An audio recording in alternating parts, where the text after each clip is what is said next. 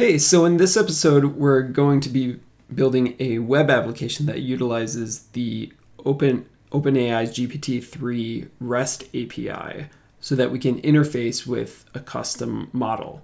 So if you don't have a custom model, that's okay. You can still use it to interface with GPT-3. But if you watched our previous episode, we trained a custom model on Radiohead lyrics so that it would autocomplete a song. So we're going to utilize that to build a little web application that's going to generate Radiohead songs from the first line of the song. Cool. So the first thing we need to do is build out our little form. So I'm going to just do Radiohead song generator.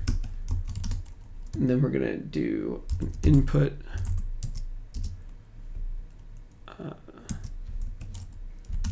and a button.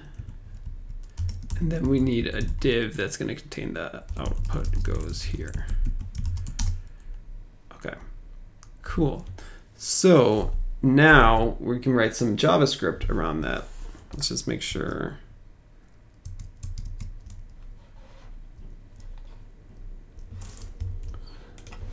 So we've got our little form, and we're going to set it up so that when you type something in here, you click generate, it's going to spit out a Radiohead song.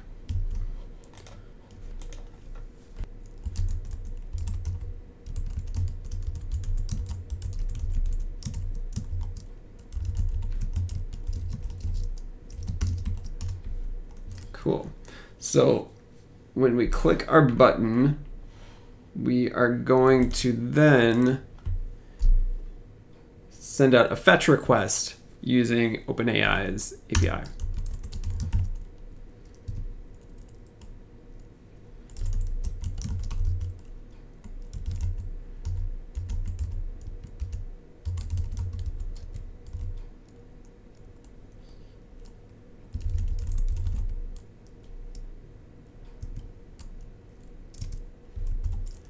Cool.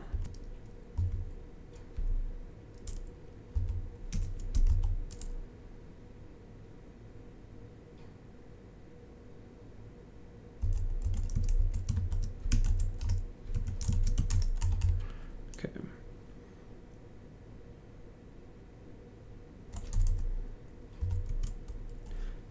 And so what we're going to do is we're going to call the completions API. And this is going to allow us to send in our data where we're going to input our prompt and it returns the completion. So we need to add our API key. So doing this, you just type in authorization bearer and then your API key. I already have mine in here, but you're going to want to get that from your OpenAI's website. So if you just go here, go up to here and click view API keys, that's where you'll find it. And again, don't put this in your client application. You want this to come up from a server somewhere. So then what we can do is pass in the body. So we need to create our data object, which is going to pass in all the information, basically our prompt. So this is going to look like, and then we specify, let's see, is that right? So we'll just type in model. We'll do DaVinci first. Then we'll put in our prompt, which will be the input value. But we also want it to include the separator that we used when we generated our model, which look like that. And then there's some other values we can use as well. But let's play around with this first. And we need to pass this into our body.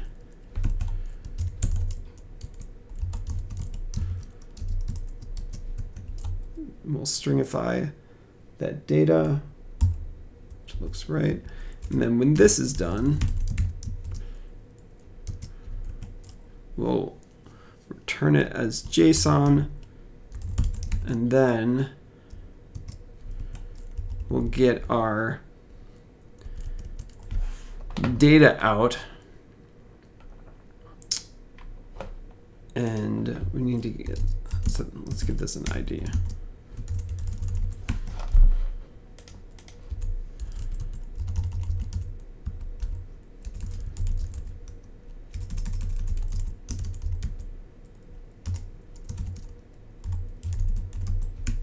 Okay. And then we're going to append the output, which comes back as a data object. We can look at this, but it's just, it can have multiple choices, and then we want the text property, which will be the response we want from that.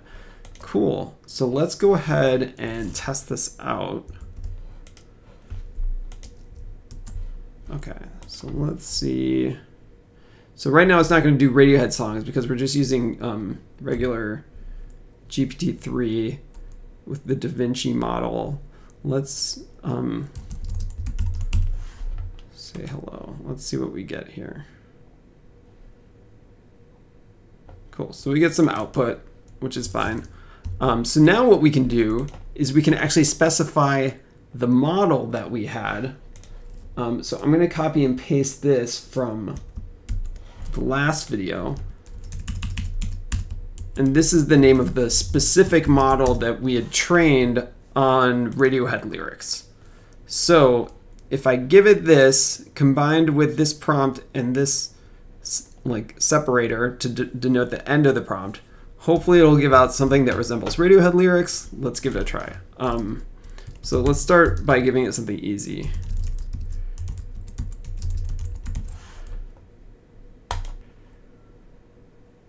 Yeah, so we get it. And we can also increase the character amount. So if we go back in here, we can pass in max tokens. We can set that to 100. Okay, and then if we go back here and refresh, do this, let's see what we get now. Yep. Cool, and then we get creep. So we can also do things that aren't Radiohead songs. So if we say, I don't know.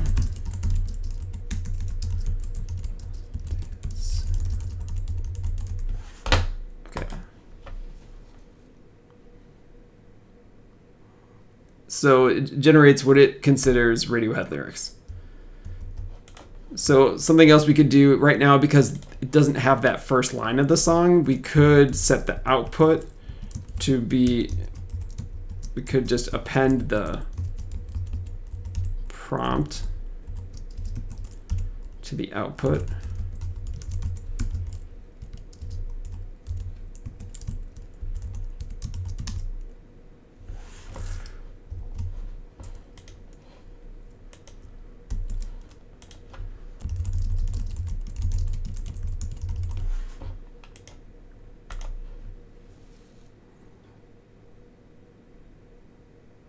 There we go. And that's pretty much it. So now we have an application that will take a first line, is trained on a bunch of Radiohead lyrics, and will output based on whatever you put in it, new Radiohead lyrics. You can also play around with other variables, like we could play around with the temperature to make it either more or less random. But you can play around with these values. You could also hook this up to a slider so that you could adjust these and actually see how they impact the data. There's a bunch of other values you have here too. So within their API, they kind of go through in the documentation all the different things you can do here. They also have a node package that you can use. We just use the REST API because it's pretty simple to use by itself. But if you want to use their node package, you can use that as well. But it goes through all the different things you can do. This is what we did. We just made a request with a custom model. And then you can also even do fine tunes using their REST API. So all the things we did in the previous episode on the command line, you can do via JavaScript through the REST API. And they have all the documentation for that as well. So it's pretty powerful stuff, pretty cool. It's all out there for us to play with. Thanks for checking it out.